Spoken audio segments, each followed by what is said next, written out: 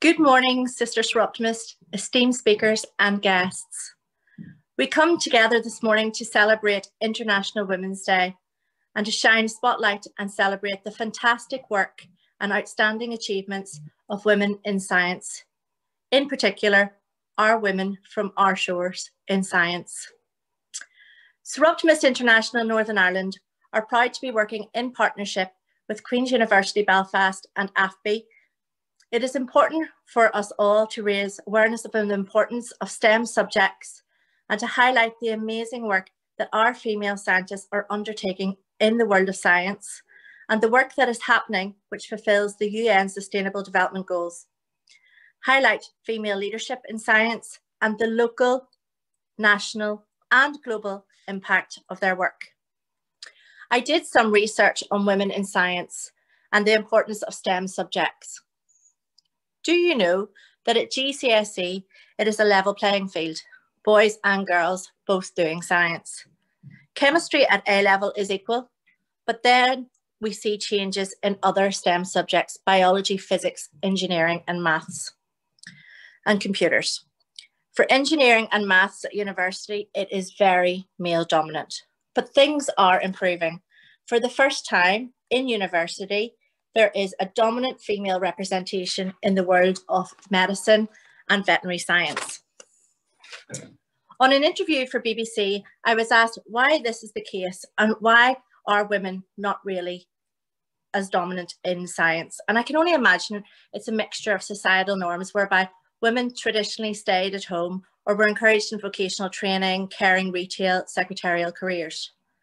This is also further compounded by more traditional stereotypical views of scientists and engineers and the projection of male scientists or their work equipment such as hammers, drills, etc. in engineering. But finally, there is a serious lack of the prominence of female scientists as role models in the media today. In today's world and in our world tomorrow, there's hope that girls from all over the world will be able to access education and STEM subjects. And there is a belief, and hopefully that belief will increase, that it is okay to be a wife, to be a mother, and to be a career woman all at the same time. So I took a look at some famous female scientists and what they're famous for, and hopefully you will recognise a few names. So I looked at Jane Goodall and her work with chimpanzees, Jennifer Doudna and her work with genetic engineering. And the work that she's doing in terms of genetic engineering has the ability and the potential to wipe out some of our most devastating genetic diseases. Rosalind Franklin, her work with discovery of DNA and her work on X-rays. Marie Curie for her outstanding achievement and contribution to cancer care. Elizabeth Blackwell, the first female doctor to graduate in the US. And recently in science and very prominent scientific field, Tiara Gwynn, a young prominent scientist, graduated from MIT and who worked with NASA and I think Boeing, and who is a rocket structural analyst engineer. Today, we are going to hear from other amazing female scientists who are leaders in their field. I want to personally thank Teresa Nixon, a Seroptimist and past President of Northern Ireland, for her outstanding contribution to today and for the groundwork that she has done in organising this partnership event. I'm excited to hear from our speakers and look forward to being educated and inspired. Before I go, it would only be right for me to do a plug for Seroptimist International. Seroptimist International is a global organisation that works for the rights of women and girls to improve their lives. Our strapline is to educate, enable and empower. And we work as a consultative party with the UN to try and further the UN sustainable goals in the work that we do. If this is something that's of interest of you, if you really, really care about the lives of women and girls, get in touch with any of us after this event, look at our webpage, or indeed just talk to us and we will tell you a little bit more. But without further delay, I want to wish you all a fantastic International Women's Day. And I want to thank each and every one of you for your contribution to improving the lives of women and girls. I'd like to now pass over to Elizabeth, who's going to coordinate the rest of the event. Thank you and enjoy. Thank you, Mel, and good morning, everybody. I would echo the welcome that Melanie has just given you all, and it's really great to have you with us this Saturday morning to really celebrate local women in leadership, especially in science. I'd also like to echo Melanie's thanks to Teresa Nixon and Chiropodist International Northern Ireland in general for actually approaching us in AFBI and Queen's to work with you to deliver this webinar. We really welcome the opportunity to work with you and showcase, what our great ladies across AFBI and Queen's are doing in the fields of science. And indeed, I'm sure some of them could be on that named list that Melanie had in years to come. So if some of you maybe aren't so much aware of AFBI, but you're maybe more aware of Queen's, so very, very briefly, Queen's University, of course, is a very large university in Northern Ireland, very successful. And they have a number of schools, and one in particular is around the School of Biological Sciences, and associated with that is the Institute of Global Food Security. So that very much focuses on food security, but has a strong agricultural, environmental and health agenda working to the School of Biological Sciences and even into medicine and pharmacy. And of course, science is becoming more and more disciplinary, multidisciplinary as the years go by. So they're stretching their arms into computer science and engineering now as well. So huge opportunities within the School of Biological Sciences, IGFS and Queen's as a whole. And then with regards to AFBI, we are a non-departmental public body and which has Department of Agriculture as our main sponsor. As such, we're the main science provider to inform policy in DAERA, as well as innovation and evidence for the strategies for the industry, etc. So I suppose the coming together of AFBI and Queen's, especially IGFS and the School of Biological Sciences, is quite a natural fit. And indeed, just as in January there, we have signed memorandum of agreement to work strategically better going forward into the future. So I suppose it's with that ethos as well that it's wonderful to have ladies from both Queen's and AFBI on this call, and indeed many of us have worked with each other already. So I hope this morning is quite a relaxed conversation showcasing what they do, what their lives are about, and how they're really pushing the boundaries in science to deliver on a lot of the UN sustainability goals and really improve the health of animals and the health of society as a whole. I myself am a graduate of Queen's back in the day, and I also did my PhD linked with Queen's. I then had a spell in AFBI Hillsborough, so I've experienced both sides of the coin in my own career, and I'm now a director in AFBI. So I'm one of 3 science directorates in AFBI. And as such, my remit actually spans, from the farm at Hillsborough and all the research that goes on there to improve the productivity and the profitability for farmers, as well as improve the welfare of animals and reduce their environmental footprint, right through to the food quality and the food that's produced from those animals. And also then stretching out to the land and the land management and the crops and the grass that's grown on the land. Right then on through to the economics of it all and the modelling of different systems. So my remit is quite large. Personally, I am a mother as well with 2 children. One of them is still in bed because she's a teenager, and the other one is probably watching something somewhere in the living room. So hopefully I'll not get any interruptions, but that can happen. But as I say, this morning is a celebration of women in leadership across AFBI and Queen's, and hopefully, for all ladies out there. But before we get into the nuts and bolts of what our ladies are going to tell you, just a few housekeeping rules, if I may. This webinar will be recorded, so just to note that. And also, it's important then that the webinar will be available later on through YouTube. So if you've got friends and family who you think might be interested in seeing it after the event, it will be recorded and available to watch on YouTube afterwards. Would really, really encourage you to ask questions. I don't want to have to think of all the questions. So hopefully down the bottom of your Zoom screen, you will see a Q&A function.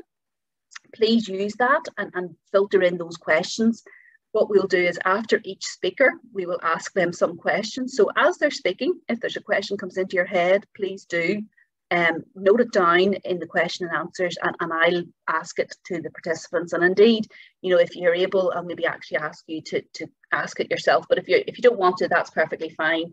But please do bring forward those questions, and we'll make this a nice conversational morning. We'll just ask you to make sure you are on mute. You're probably automatically on mute, and we automatically can put you on video. But if we do ask you to bring forward a question, then you can unmute yourself. So I suppose with no further ado, and I do hope you've all got your coffee beside you. It is Saturday morning, your fresh bread and coffees that hopefully on the plate there. I would now like to invite Louise Cosby to bring forward her presentation. So Louise is a professor. Louise Cosby works in AFBI, and I do admire Louise's passion very much for her area of work. And Louise, nothing's a bother to Louise. She gets on, she wants to encourage her own staff.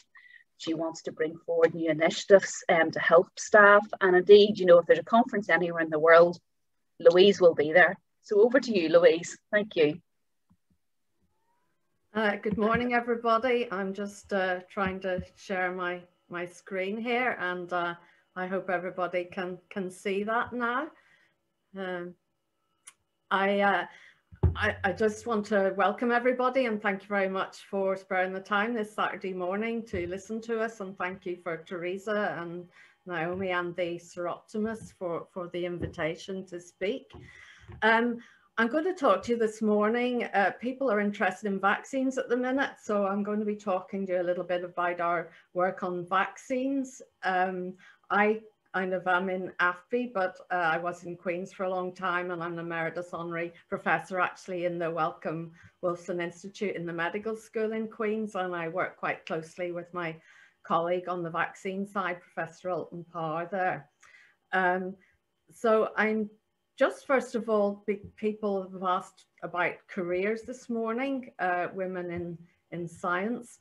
So I'm going to just briefly give you my career and a little bit of family. I used to give this kind of talk to the postgrads and postdocs at Queen's in balancing career and family, which I think is very important. I started off obviously doing science and maths A levels.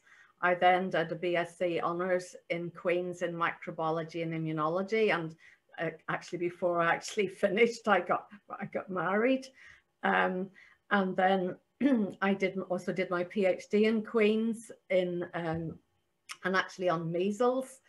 So you'll know I have actually worked quite a lot across both human and veterinary viruses, and some of them are in the same virus families together, so that actually does make sense. At the end of my PhD, I had baby number 1. I then was a postdoctoral research fellow, and in the School of Biological Sciences, which Elizabeth was speaking about, where the Global Institute is.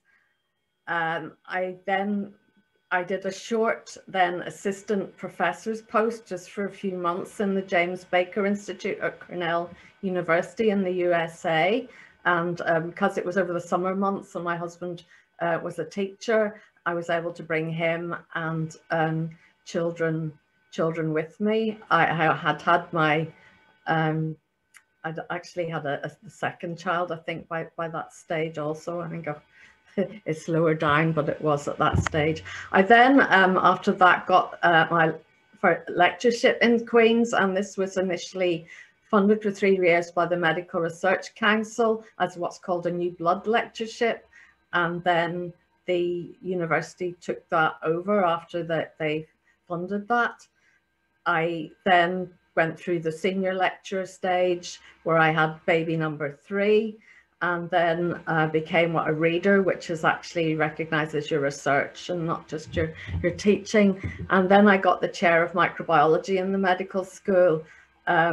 So was responsible for delivery of microbiology and related teaching to medical students. I still kept on teaching science students through the School of Biological Sciences and biomed students as well. I also at that time then got my fellowship with the Royal College of Pathologists, speciality in virology, and I did that by publication. You can do it by exam or publication. And then I took a different step in my career. I decided the post of head of virology at AFBI came up, and I applied for that. And that has allowed me, although I've dropped most of my teaching at Queen's, to take on a new managerial role, but still keep the research running through, and that's given a lot of opportunities. And as I say, I still retain the foothold in Queen's as Emeritus Honorary Professor. So just to say a little bit about the virology branch, it's, I'm not going to go through this, but we've both diagnostic labs where we do work for the department for DERA, the Department of Agriculture, and then we have research labs as well. And I have amazing staff who head these labs up, and the staff that work in them. So I'd like to pay tribute to them this morning. And also the virus molecular diagnostics lab has actually split itself in two this year and been COVID testing for the hospitals, along with other staff in AFBI, and a lot of our research and other unit staff have gone in and have been COVID testing too. So a major effort. Just to home in then on the area, which is my own kind of research interest at the minute, is bovine respiratory disease. And this is a very economically important disease for the agri-food industry. A lot of animals become ill, and with this disease from 1 month to 2 years of age. So we're approaching this on two fronts. We're trying to identify genetic markers of resistance to the virus, which will then maybe help breeding programs in the future. And then what I'm going to finish talking about today is the production of more efficacious, more vaccines which are proved to be better than current ones on the market, or ones which they don't exist at all. So both approaches, we hope, also will reduce secondary bacterial infections and antimicrobial resistance. So the approach we're taking, myself and my colleagues in other colleagues in Queen's, is to use what's called a virus vectored vaccines. And we're making both live vaccines, which can replicate, the virus continues to replicate, and we're making other ones which are kind of considered maybe safer situation, where they're infectious, they can get into cells, but then they don't continue replicating. And we're using this approach for bovine respiratory disease, and also another disease not found in Northern Ireland, it's found in Southeast Asia, and it's an infection, Nipah virus, of pigs and humans. So the vaccine we're making there might possibly be of use in humans as well.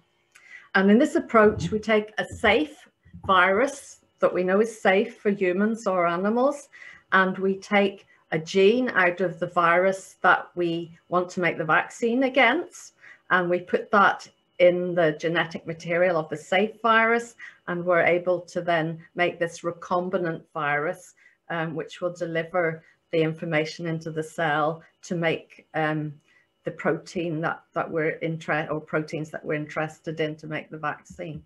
And you may be familiar with this, and thought people would be interested this morning. This is the same approach used in the COVID-19 Oxford AstraZeneca vaccine. So in that case, they use a chimpanzee adenovirus. They modify it by making it safe, by actually knocking out a gene to make it safe.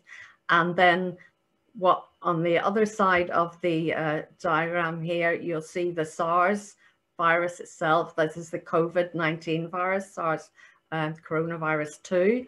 And the spike protein on the surface of that, they actually take the genetic material that gives the genetic code to make that spike protein.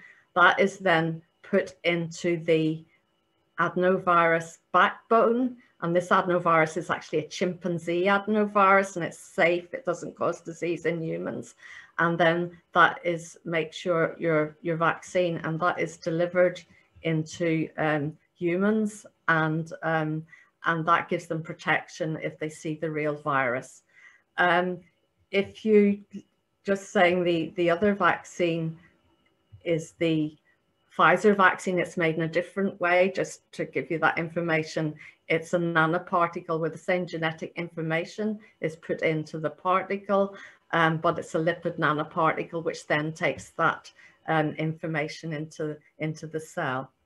Now, how does that relate to our own work? And this is really my last slide to then tell you a little bit. So we're actually making these vaccines, as I said, that we're making these to several different viruses which are involved in this bovine respiratory disease, one called bovine respiratory syncytial virus. And we're using, instead of a chimpanzee adenovirus, we're using a virus called Sendai virus, which is it's named after Sendai in Japan, where it's first discovered. And it's a mouse virus, and it's safe for animals, other animals, and for humans. And we're putting the genes out of the bovine respiratory syncytial virus in, and we're doing that work in. These viruses are being made down in the lab with Professor Alton Parr in Queens, and that we're also using a second virus, which is a parainfluenza 5, which is a dog virus, and a colleague, Prof. Biao He in University of Georgia in the USA, he's made this vaccine, and we will be trialing these then in calves in like human trials are carried out on the site in AFBI. We're also now making a third one, which is called parainfluenza 3 vaccine, again on the Sendovirus system, and also the Nipah virus. So I think I've come to the end of my time, and I'd like to thank you all very much for attention. I'm happy to answer questions. Thank you very much, Louise. There we go. My screens are jumping about. We don't have any questions, so folks, please do, don't be afraid to ask a question. I promise not to bring you and ask them yourselves, so don't be afraid to type it in. But, Louise, that is absolutely fascinating. I think it's just unreal how we can look at and cut and paste, if you like, some of these gene sequences out of safe viruses into solutions that will really save a lot. And I suppose if I go back as well, it's not only the science that's important here, the unintended consequence, which was quite positive, is the financial value of all of this. We've been very successful as a Queen's AFBI, partnership in producing some very, very successful vaccines in the past, and one in particular, it's no overestimation to suggest that it absolutely saved the pig industry across the whole world, which was being ravaged by a virus, BCB2 virus. So, there's huge impact from this work. And here's a couple of questions. Now, let me see. What happens when vaccine is passed as safe and effective? That's from Melanie. So whenever the vaccine is passed as safe and effective, what are the stages that it goes through for actual commercial use? Yeah, well, the same as human vaccines, veterinary vaccines have to be passed by regulatory bodies as well. I mean, the early work, obviously, we're trialing it in animals, and then in a safe situation on site, and then it has to go into the field to be tested. The same as you do trials in a country, or to see if it's actually working, not just in an experimental situation, but out in the real world. and then it has to go through regulators, as you've probably heard about the COVID vaccine, who go through all the data and look very carefully before it's safe. And then it is obviously you have to get manufacturers on board and companies, and we are talking to companies at the minute about vaccines. And after that, then obviously commercially it can go out commercially when it's been passed, and this process has actually been speeded up a lot. Obviously you've seen, and it would have taken years, but they got the COVID vaccine out in a year, and we hope this impacts on veterinary vaccines as well. Yeah, be excellent. We've got, so IWD, good morning, very interesting talk, Louise, thank you. This year's IWD theme is Choose to Challenge. What issues in your field of work do you feel needs challenged? I probably would be interested to hear all the speakers' views on that. And that's from Irene Miskimmon. So just for yourself then, Louise, what do you consider as, what needs to be challenged in your area of work? And then we'll maybe move on to the next speaker. If you mean what are the challenges, or what do we need to be challenged on? Well, I suppose, what do you see as your biggest challenge in doing your job? It's a very intricate process. Obviously, we're using a lot of molecular tools. It takes a long time to get right. There are a lot of things go wrong along the way. You know, even if you've been through the process, a lot of times each virus and system is different, and we've got a lot of hardworking postdoctoral scientists and students in the lab, all contributing to this effort in the lab at Queen's, and I've joint PhD students across there. So getting the whole process, and then getting the trials in the animals, it's really as complicated nearly as probably as getting the human trials set up. So there are so many logistics to get through, and having to be on top of that, and then thinking about the commercialization side as well, going to meetings to try and talk to companies, and so it's a big job. Yeah. Yeah, and indeed, you have to have lots of skills, because you have to be the scientist as well as the business partner, as well as business savvy whenever you're talking to the big multiples. Okay, well, look, Louise, we need to move on. Thank you very, very much. There's a couple more questions, but if we have time at the end, we'll come back to these questions, if that's okay with folks. Thanks very much. Thanks, Louise. So our next speaker this morning is Professor Sharon Hughes. And Sharon, again, we're working very closely with Sharon across the Athlete Queens Alliance, and she's a real driver. You know, I really have a lot of respect for Sharon's enthusiasm to drive so many applications and so much great work across, and she really does think of Athlete Queens as nearly one, working as one, which is really wonderful, and so much welcome from our side. So Sharon, over to you. Thank you. Okay, thank you very much. 1 second.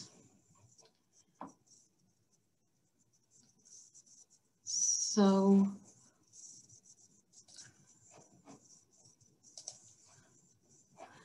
just to double check, everyone can see that okay? Yeah, I assume so. Silence is golden. So it's absolutely great to be talking at this event. So I want to thank the organisers, and also all of you for joining. So many of you have joined on a Saturday morning, which is great. So my name is Sharon Hughes. I'm a professor in animal science and microbiology in Queen's. And this is our lovely new building there in the background, which we moved into 2 years ago, but obviously we haven't been in it very much for the past year.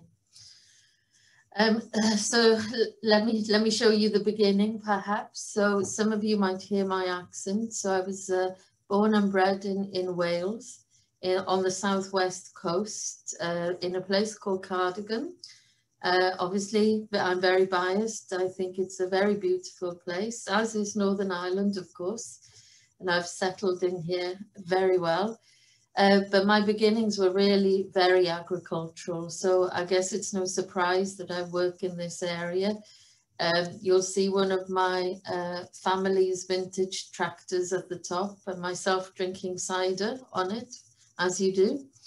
And then at the bottom, you know, the beginnings were all surrounded by different animals. And the picture there is when I got my first donkey. So that's myself and my brother and my dad in that particular picture. So this is my journey, I guess, from that point onwards. So I did BSc in zoology in Bangor University in North Wales. And then I carried on to do a master's in parasitology in the Liverpool School of Tropical Medicine. And after that, I went to do a PhD in microbial ecology in Manchester University. So just as I finished the PhD, that's when I got married, and then moved to Bath to do a postdoc position for 2 years, again in microbial ecology. And after that point, I then joined what was then IGA. So we were a BBSSC institute based in Aberystwyth. And we merged with Aberystwyth University after that point. So when I was there, I moved from junior scientist up to senior scientist and then lecturer to senior lecturer. So I was actually a junior scientist when I had both of my girls, who are now 14 and 12. And then I moved to Queen's University in nearly 4 years ago now, which is quite unbelievable, as a reader initially, and then moved on to professor. Okay, so my interests, as Elizabeth said, you know, I don't see any boundaries between Queen's and AFBI, and I see it very much as one entity. So all of my work is in general in collaboration with some wonderful colleagues in AFBI. And really, I work mainly on ruminants, but there's some work on poultry and pigs as well. So looking at product quality, production, environmental impact, antimicrobial resistance, and animal health as well. And really, I'll just focus on this, you know, what I do mostly, and that's looking at this rumen microbiome. So most of you will be aware that ruminants, they have 4 compartments to their stomach. And the main one of importance for degrading plant material is actually this rumen. And that's because it houses a vast array of different microbes. It has bacteria, protozoa, fungi. And just to note, these methanogens here, you see that their numbers are smaller generally than some of the other microbes, but they're actually responsible for the methane which ruminants burp out. So I guess I've been a little obsessed with understanding this system, really, because it's so fundamental to how productive an animal is, how much methane they produce, etc. So a lot of the research that I do is actually driven by these 2 graphs here. And that is the fact that the world population is growing. We are set to double by 2050 to about 9 or 10 billion people. And also, you know, countries which previously wouldn't have consumed as much ruminant products are now consuming more. So we have real, you know, this slide, whenever I show this slide, you can talk about this one for all day long, because there are so many questions around all of this about whether we should be eating less meat. And I think there is an argument for that in the westernized world, but we have to be conscious also that countries that like Africa are just not getting enough, and they're not getting enough of the micronutrients required. And the other driver for my work, as I mentioned, is the need to reduce environmental impact. So you will all have seen ruminants in the news continuously due to the fact that they produce an awful lot of methane, which is a greenhouse gas. So we are also looking at both productivity and what we can actually do to reduce the environmental impact. So some of the things that we're doing, and again, you know, this is all with my colleagues in AFB, and also a lot of external funders. If you look at the side there, we have a lot of funding around this area, and we're looking at different products, I guess, and different management practices to see whether we can reduce environmental impact and hopefully improve ruminant production. So microalgae at the top there, they also are quite rich in omega-3 fatty acids. So we have a lot of studies ongoing using microalgae in ruminants, because it's also another mechanism of getting more omega-3 into meat and milk, which is obviously beneficial for human health. Seaweeds as well is very topical at the minute. Some of the red seaweeds can actually reduce methane output by around 80%. So alongside many colleagues internally and in AFB, we're looking at the seaweeds across this island to see whether we can have similar effects, I guess. And this compound here, 3-NOP, is produced by DSM Novozymes. So it's about to be commercialized, and it's probably the one that's closest to market at the minute in terms of its ability to reduce methane output. So again, some of the recent data shows that this can reduce methane from about 30 to 80%. At the minute, you don't get gains, though, in production. It's not detrimental for production, but it doesn't improve it. And of course, putting these things in place will depend on the new agriculture bill and whether, you know, the industry is going to be compensated, I guess, for reducing methane. Some of the others there, crude protein in the diet, that is more to do with the amount of nitrogen which is lost to the environment and reducing that as well, because nitrogen, when it gets into soil, can be converted to nitrous oxide, which is actually a more potent greenhouse gas than methane. And lastly, at the bottom, use of multi-swards. There's increasing data at the minute showing that things like white clover, for example, can reduce methane output. Just keeping an eye on time. So very, very briefly as well, we also take advantage of this rumen microbiome.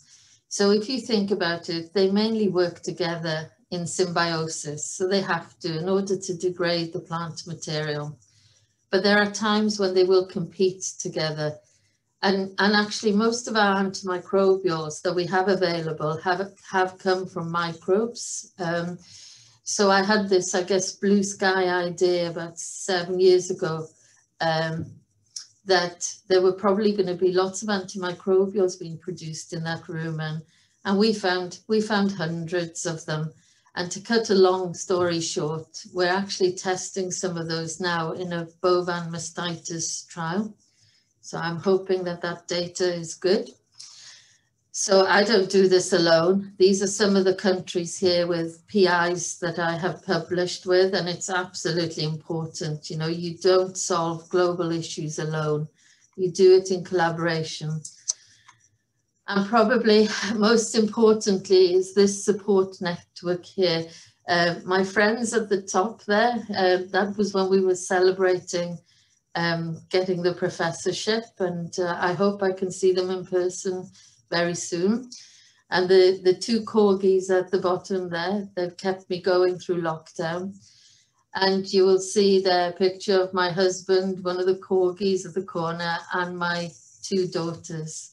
So I think that is me done. Thank you very much.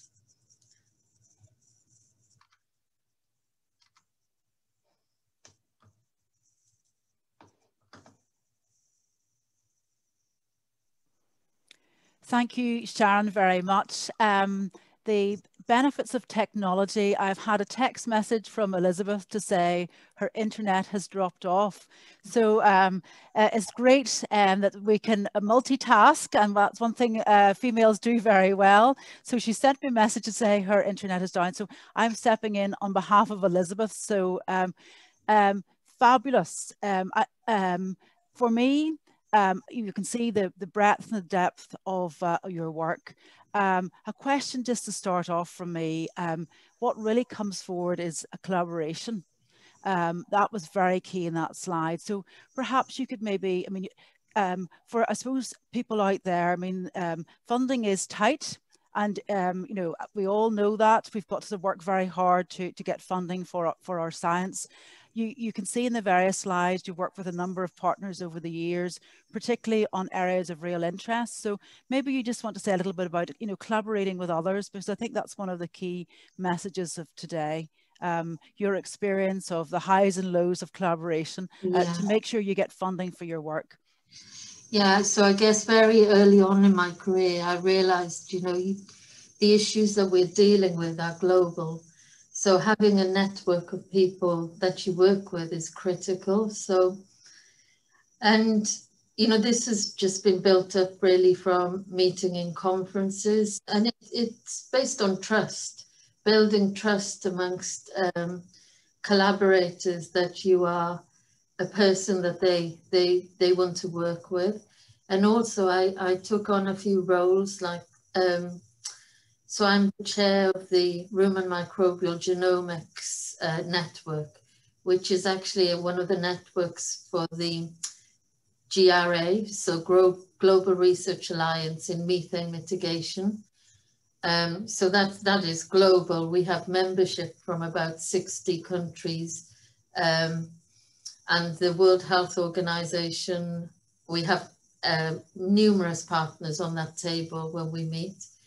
And that's also been a mechanism to collaborate a little bit more with people across the world, and also to get the messages to the World Health Organization, to the FSA, etc. So, you know, I've been really quite focused on that, because, and also not just from the perspective of getting the work done, but actually it's so much more fun to do it together. And the impact goes so much further, doesn't it? It really does, yeah. We've had a lot of fun in that process. Yeah. And it isn't, I mean, it is about relationships, it's about impact, and there is so much excellence, not only within sort of AFBI and Queen's, but scientists across the world. And if we are going to really take seriously some of these challenges of the UN sustainability goals, we've got to work together, you know. So I think, listen, thank you so much for your presentation today. It's been absolutely fascinating, and you know, we wish you well with all your work, and I will see you again, you know, very soon. Yes. So thank you. So now we're going to move through to Lisa. Lisa, are you okay to come forward and present on your area of science? Hi, Josephine. Yes, thank you. I'm ready here. I'll attempt to share my slides. Okay.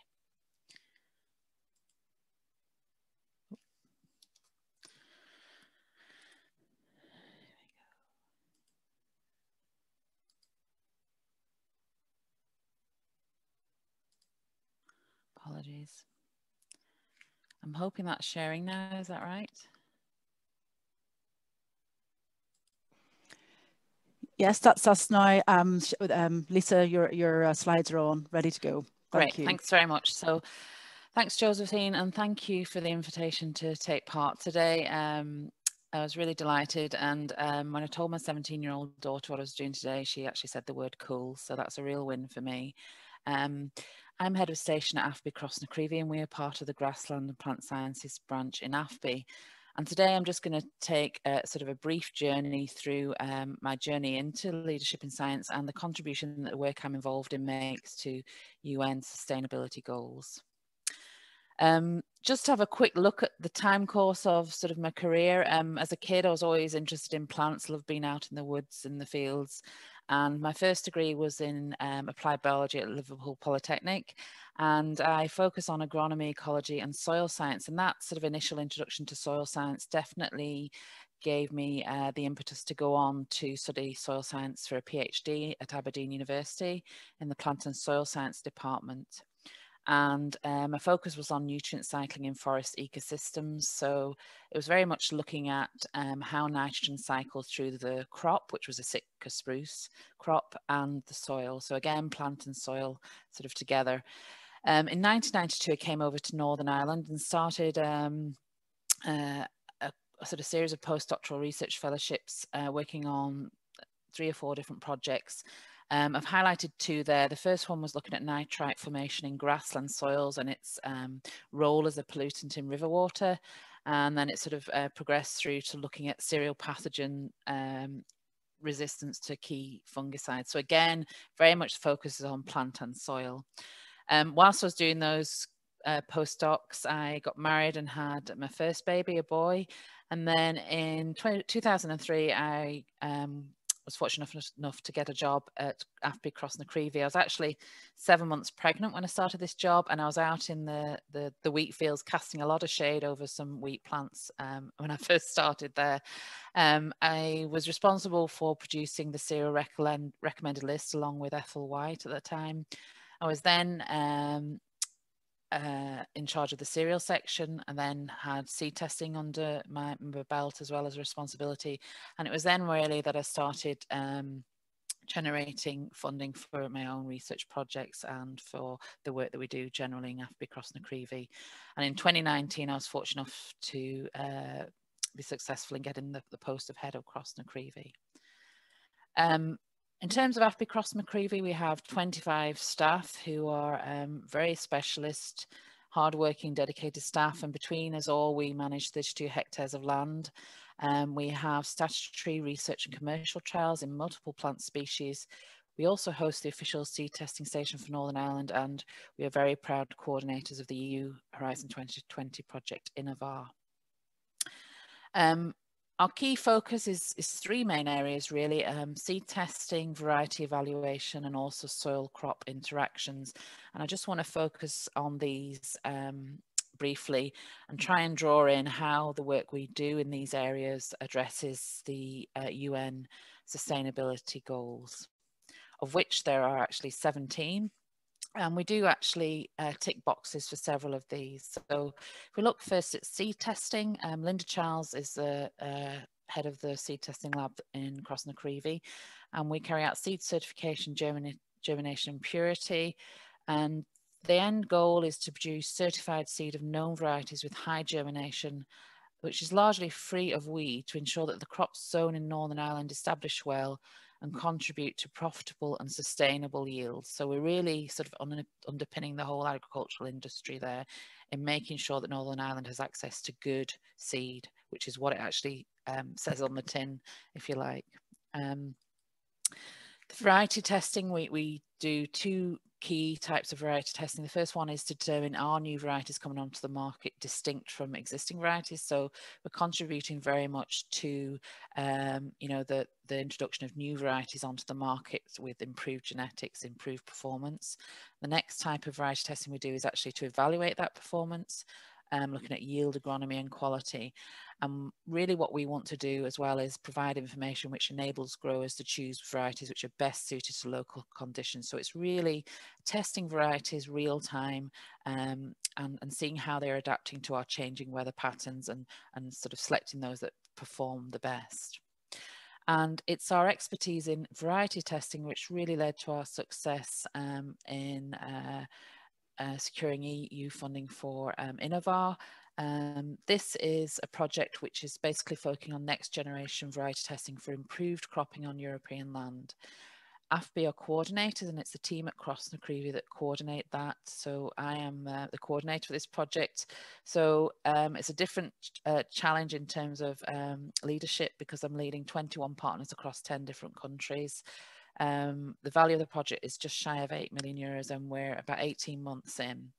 And this project has really enabled us to sort of expand the remit of what we do, and we're really taking a lot more of those UN sustainability goals. Just to give you sort of a very we're hoping to achieve in Innovar, we're integrating new science into variety testing processes such as genomics, phenomics and machine learning, and this is really expanding AFBI's sort of knowledge and ability, and we're learning a lot during the process of this project. We want to identify sustainability criteria to measure how new plant varieties cope with more variable conditions and perform under more sustainable crop management practices. So it's all about how do plants perform with changing climate, and also how do we have a recommendation system that selects varieties that need fewer inputs. And what we want to do is empower farmers with information on HPLR, which is high performance, low risk varieties, which means that, you know, depending on what their growing scenario is, they can select varieties for their use. And the intention is that this will be a pan-European selection tool potentially. Soil crop interactions. This sort of area of work is mainly funded by ADIRA E&I projects, although I have been looking for external funding in other funding streams. And currently there's 3 projects which I lead. The first one is looking at soil health, and the key output for that hopefully next year will be a soil health scorecard for Northern Ireland, which growers can use to monitor their soil health and hopefully take steps to improve. Looking at crops and organic manures, so the interaction between organic manures and how crops perform. We produce an awful lot of slurry and manures in Northern Ireland, and we have a new sort of project starting looking at how crops and soil respond to 16 different types of manure, and also looking at the microbiological aspect of that in terms of pathogen loading.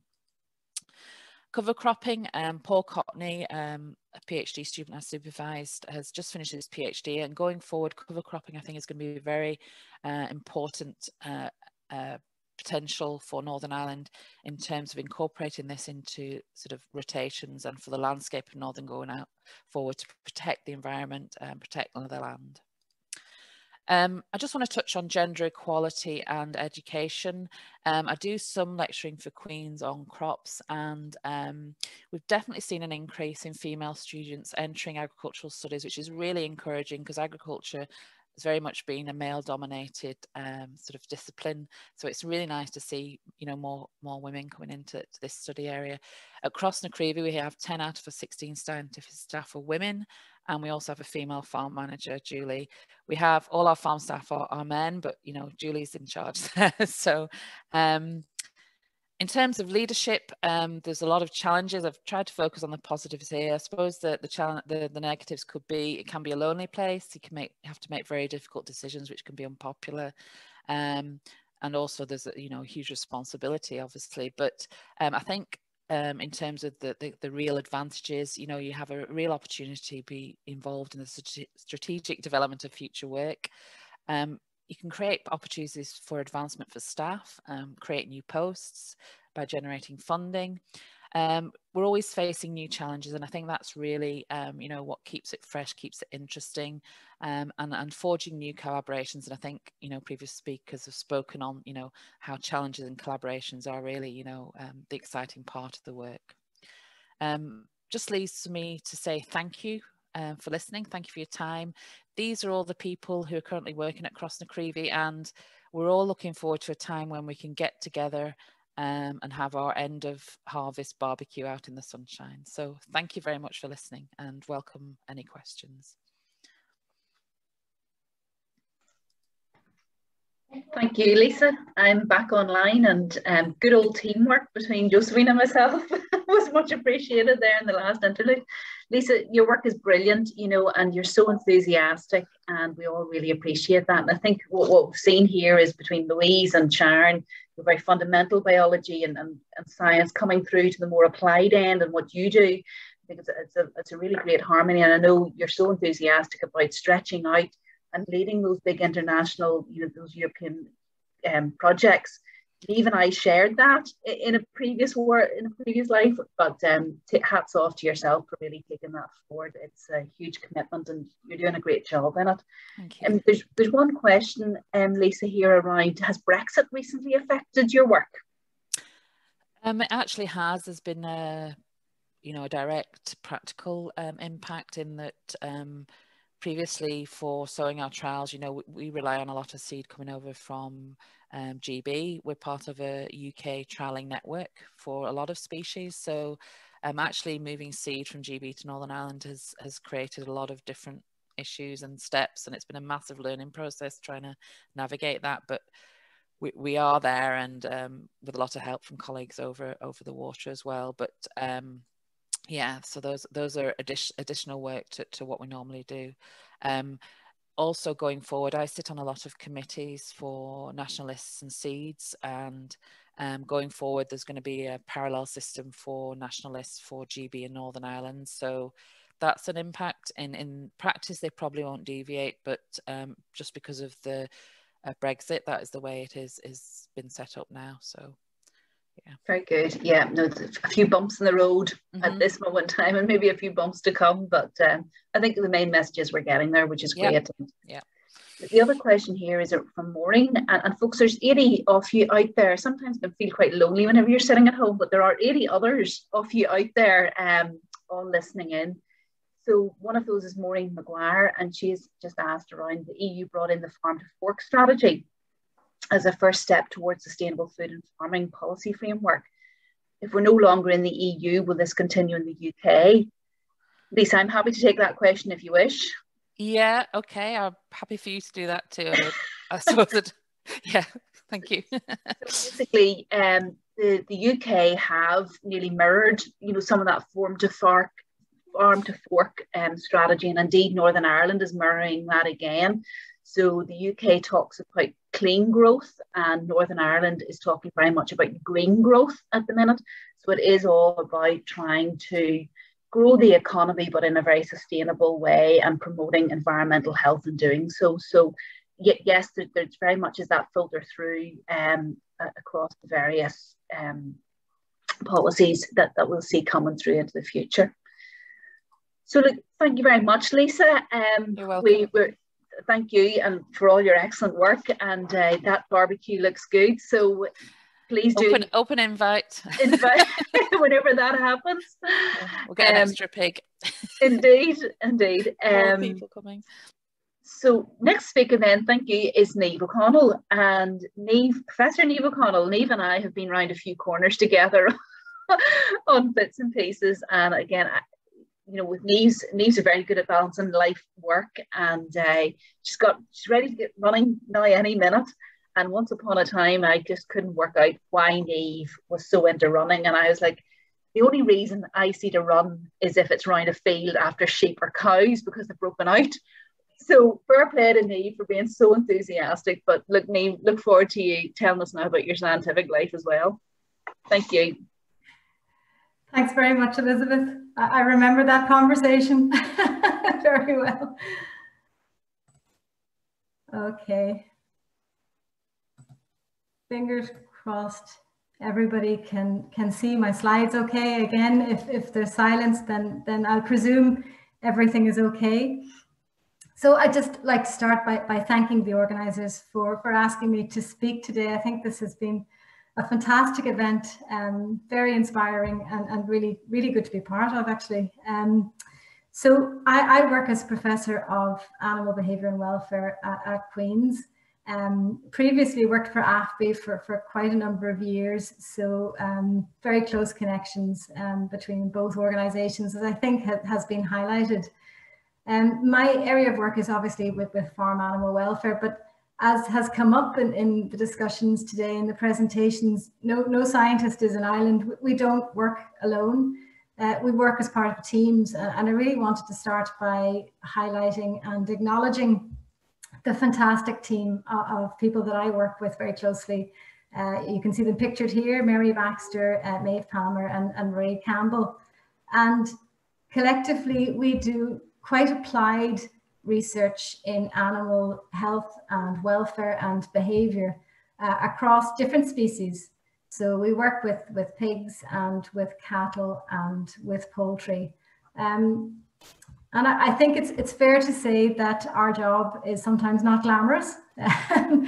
This is how we spend quite a bit of our time. And in fact, on Monday morning, Mary and I will be on a farm looking like this, taking animal welfare measures and behaviour measures.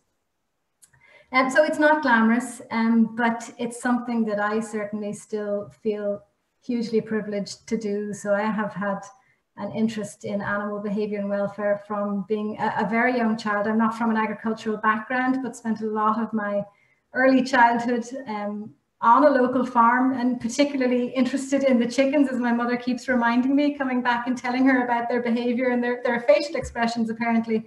So obviously the seed was sown at a very young age for me in terms of what I was then going to go on to do. So to be able to work and do research to develop and improve housing and management systems for farm animals, to me is hugely rewarding and continually rewarding, and I just feel very lucky to be able to do it. Obviously, farm animal welfare doesn't just matter to me, it matters to most of us. And so the type of research we do is hopefully really important to most of us. And just again to highlight the fact that whenever you ask people, if you ask consumers, do you care about farm animal welfare? Invariably the answer is yes. So I've just put one slide here that's highlighted some relatively recent research from the European Union, and you can see it's a very large survey, and when people are asked the question, how important is it to protect the welfare of farm animals, 94% feel that it's somewhat or very important. So we do care, and these responses are repeated often when this type of question is asked.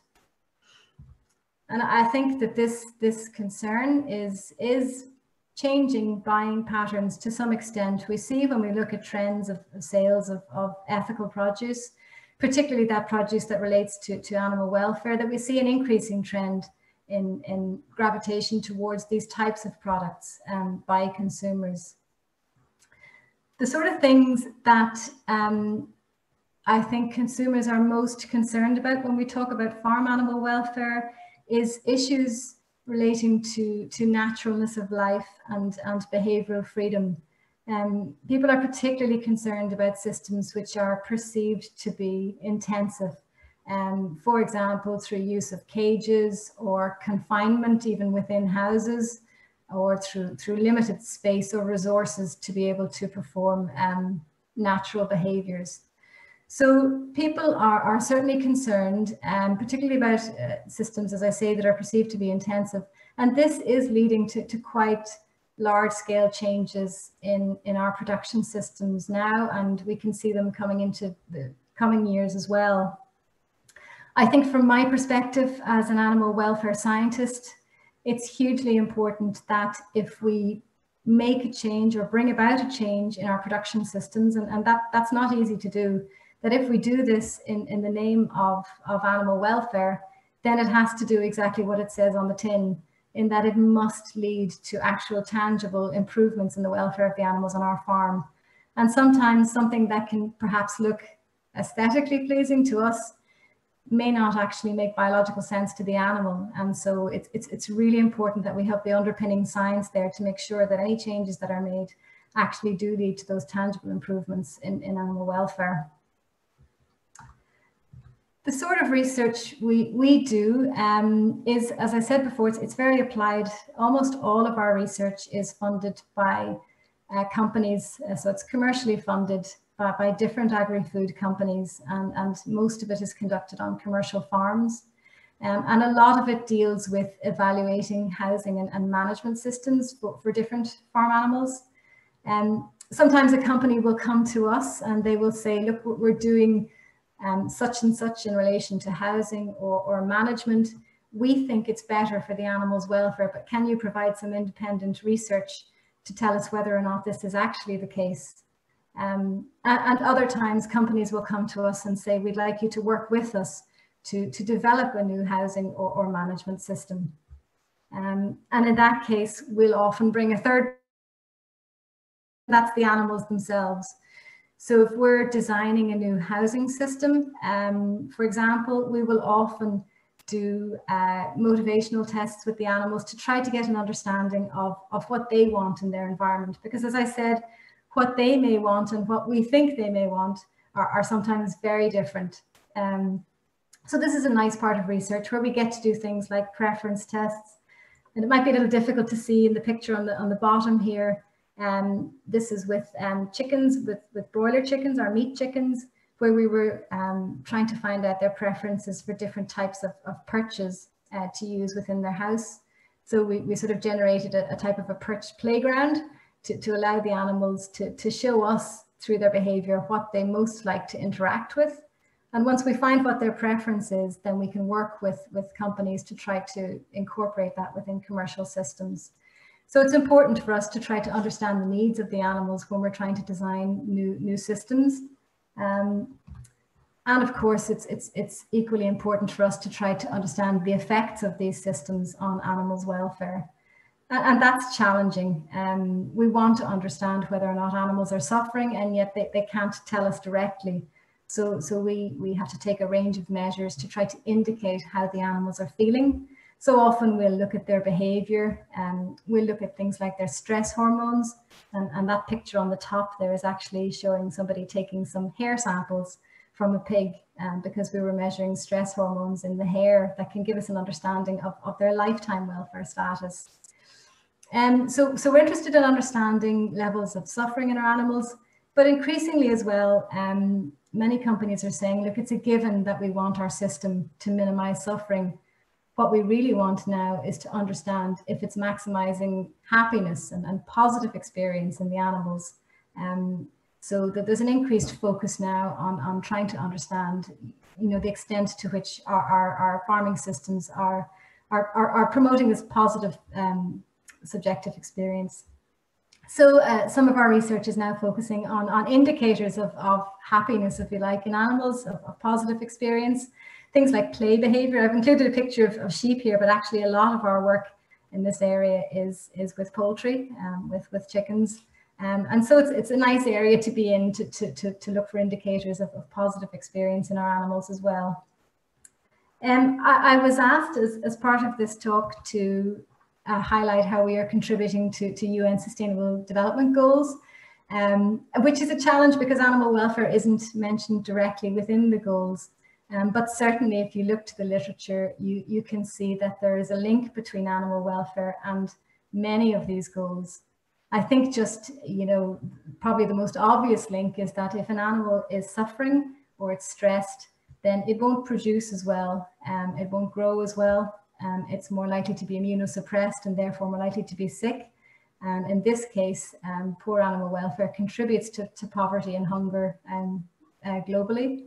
But also if animals are sick more often, then this can lead to increased antibiotic usage, and this can lead to problems with antibiotic resistance and therefore with health and well-being. So there are certainly general links between animal welfare and many of the UN Sustainable Development Goals.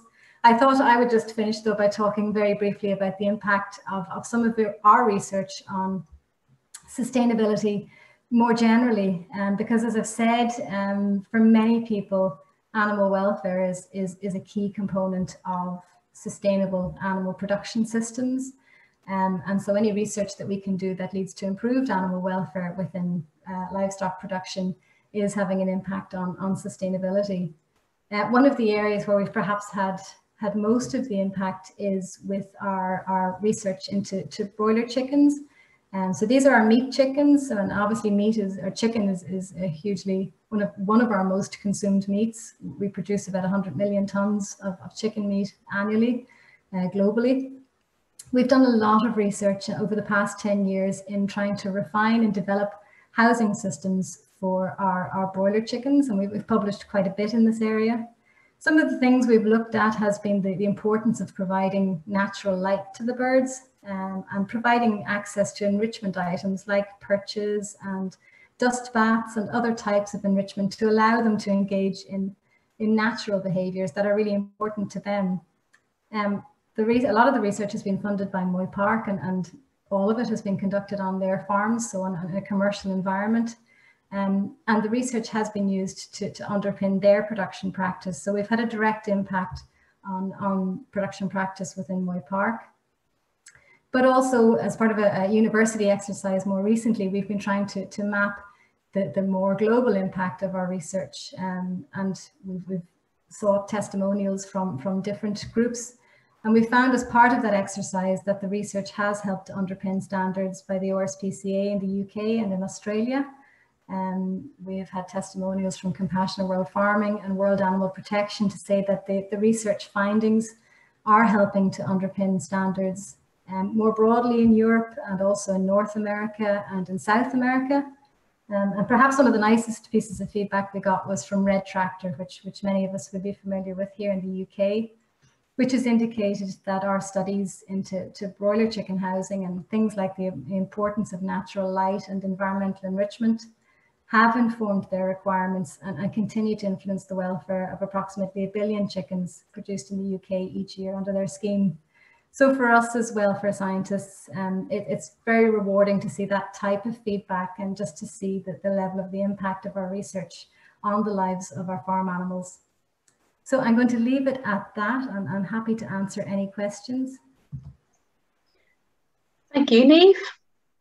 And you know, fascinating as ever. I love your passion to get really into understand the animal and put the animal at the front and center of the question, and make sure that it's happy, and more so than the producer. But a couple of questions here, and thank you to Jackie and Miriam for your compliments. You know, they're very much congratulating you all as speakers for your passion and your excellence in your areas. So thank you, Jackie and Miriam, for those comments. I think Catherine has a question here. As consumers, can you give us guidance on how we can purchase foods that come from producers that care for animal welfare? Well, I think there are legislative standards that cover everybody in terms of animal welfare as well. So there's a certain level of welfare that comes as part of our legislation.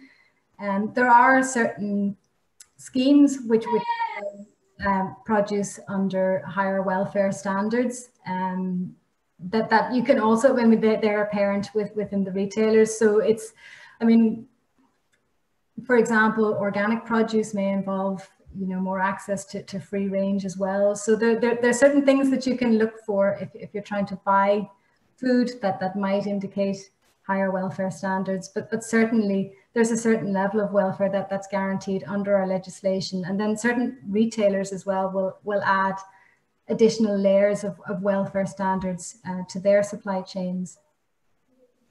So it should be obvious on the packaging, and packaging can be complicated, but it should be obvious. I think so. Sometimes it can be confusing with labeling as well, but I think sometimes there certainly is an onus for consumers to perhaps, yeah, take a little bit more time to see how the product has been produced and what the underlying requirements are for the production of that particular product that you're buying. Yeah. And I think with welfare as well, that there should be a given that, you know, good welfare is out there. As you said, it's bringing to the higher level of ensuring well-being for the animal. Niamh, the other question here is going to be a little bit different, but you're well placed to answer it. It's around how to encourage young girls to study science subjects when under pressure to obtain high marks in A-levels or Leaving Cert. We both have teenagers just about to pick our GCSE subjects. So. Yes, I think that this has to start at an early age at school, and I'm hoping that the message is getting across at a very early age, that no subject is off limits for female students. Certainly with my own daughter, we've been very much promoting the maths and the electronics, and I think there was often a conception among a perception among females, no, I'm not good at that, I can't do that, and there's absolutely no reason why you can't do that. Yeah, I feel that this has to start at a very young age in school, in primary school age, to ensure that no messages are getting through to our female students that they can't do something, or they're not best placed to do something, because nothing should be off limits. And that's parents and teachers getting that message to try and encourage those younger people. And if you're anything like me, it is a challenge to try and get your teenage daughter to. Neve has Maria, and I have Katie, and they're very similar in age. So we're going through the same challenge at the minute with GCSE selection. We are. Okay, well, look, folks, thank you very much, Neve. Really appreciate that, and wonderful, just to have you on the webinar this morning. So over to Josephine now. Josephine's our last speaker of the morning, and Josephine probably take a little bit of a different tact, but nonetheless, she has probably the hardest job of them all, trying to keep all of us scientists actually in the right direction of travel when it comes to governance. So over to you, Josephine, our Acting Chief Executive of AFBI. Thank you. Thank you, Elizabeth. So thank you so much for the invitation today. I'm Josephine Kelly. I work at AFBI, and for those, we're talking a lot about AFBI today, but AFBI is the Agri-Food and Biosciences Institute. And I think it's one of the best kept secrets around us, because you can see the work that goes on. I think a lot of people know a lot about Queen's, but they haven't heard of the Agri-Food and Biosciences Institute. To me, when I joined AFBI about 3.5 years ago as the Director of Finance and Corporate Affairs, I was just stunned by the science, the work that's going on and the impact. Now, I knew very quickly when I joined the importance of collaboration. And AFBI and Queen's have worked together for years and years, but we needed to come together as I suppose, a collaborative approach to the funding, and to put a bit of a framework around that. This today is part of the Queen's Alliance, the Queen's AFBI Alliance, where we've brought together the excellence of, now we do have excellent male scientists as well as excellent female scientists. We're bringing the expertise between those two organisations together for impact, and to bring our science that little bit further as two organisations together. So I suppose my first message today is about collaboration, and we've been absolutely delighted to be asked along by the Disruptors NI today. And thank you particularly to Joan Houston, who is going to wrap up after me. Joan, I have known for many years, also a chartered accountant, and we have sort of, I suppose, over the years, I have been aware of Joan and her career, and now we've had the pleasure of working together, Joan on the AFBI board and myself then as part of the senior management team in AFBI.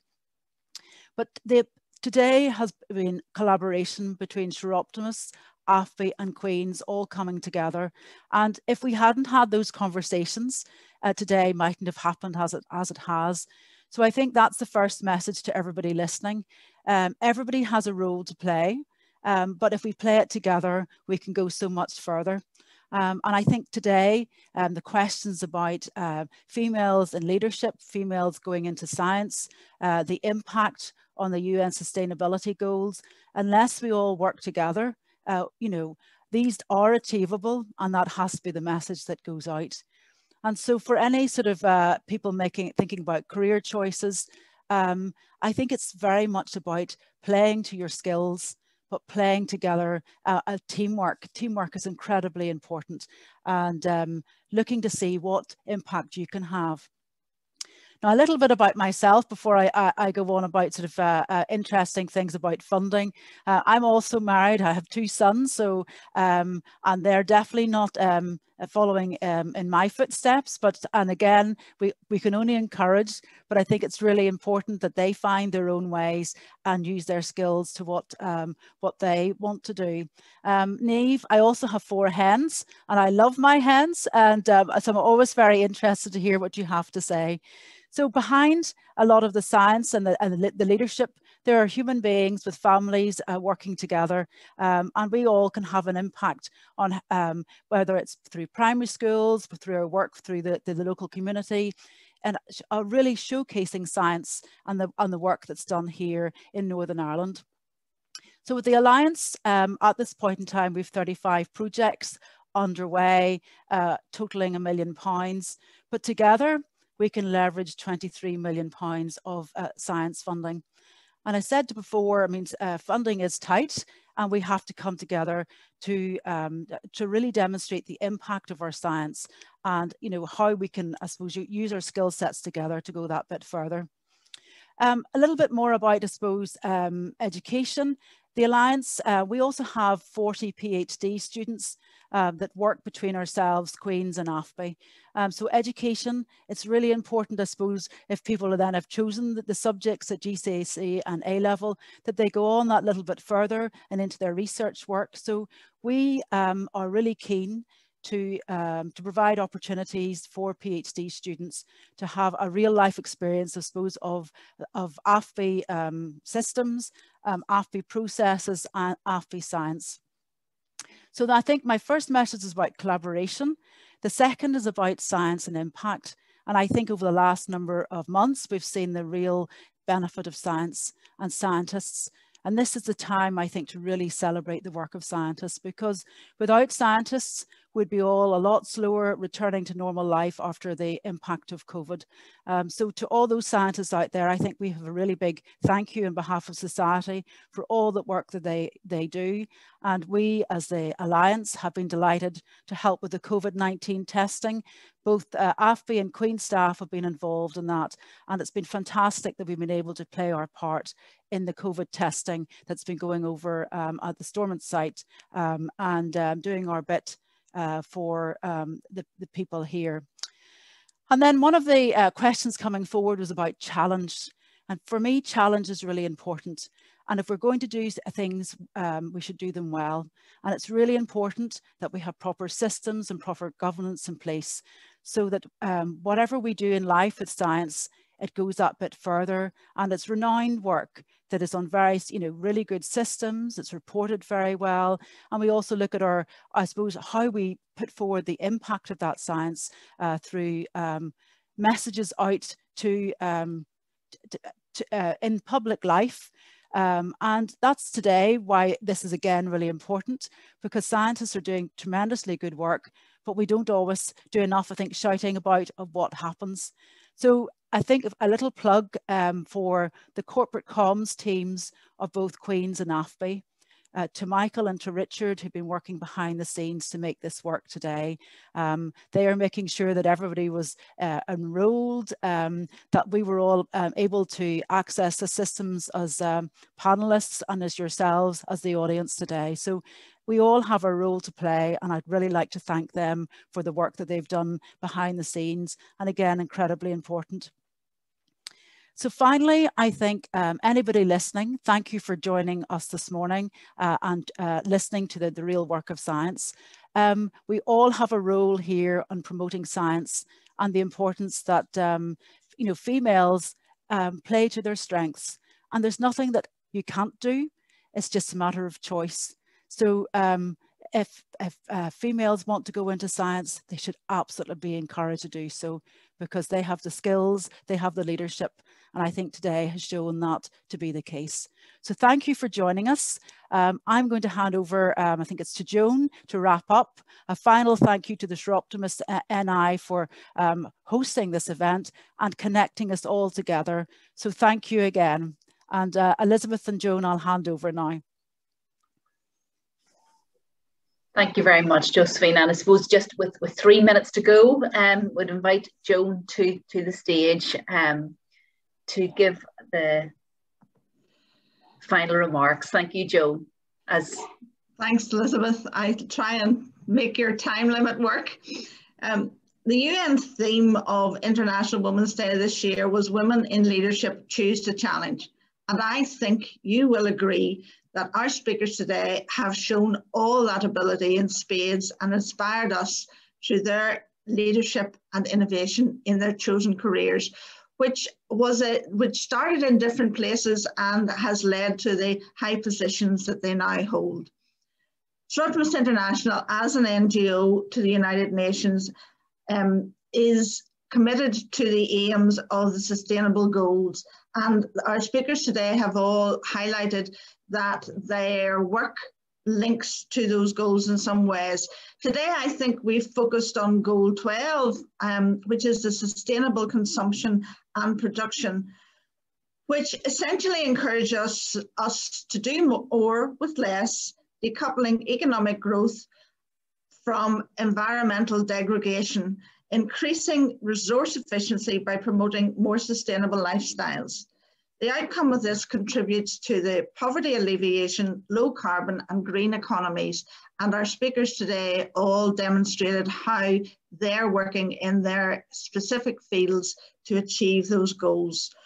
The speakers have demonstrated also that they, like Soroptimist, are linked locally, nationally and internationally and have global reach. So it just leaves me to thank Elizabeth, Louise, Sharon, Lisa, Niamh and Josephine for their outstanding talks and for the willingness with which they agreed when I proposed this initially to take it up and work with Teresa. As a board member of AFBI, it has been a privilege to see the combined efforts these professors, doctors and chartered accountants of the two outstanding institutes of Queen's and AFBI have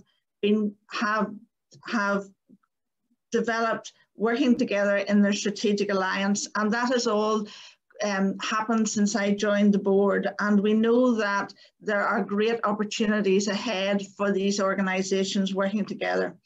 But finally, this would not have happened without the work of Teresa Nixon collaborating on behalf of President Melanie and the Queen's and QUB teams. And as Elizabeth and Teresa have mentioned, we certainly couldn't have done it without the technical support of Richard McCormick and Michael Hills from AFBI and Queen's, and without all you tuning in and joining us to celebrate International Women's Day today. Finally, you can follow this or review this recording on the YouTube channel, and Michael will send all the delegates here today a link to the YouTube channel after this meeting, and he will also tell you where, if you aren't registered, you can pass on the search or what you search for on YouTube to pick it up for those friends and families who you think might be interested in seeing this but couldn't be here this morning. So thank you very much, everybody, and I hope you have a lovely day, and this has educated, empowered and enabled you to actually promote science with girls for the future. Thank you.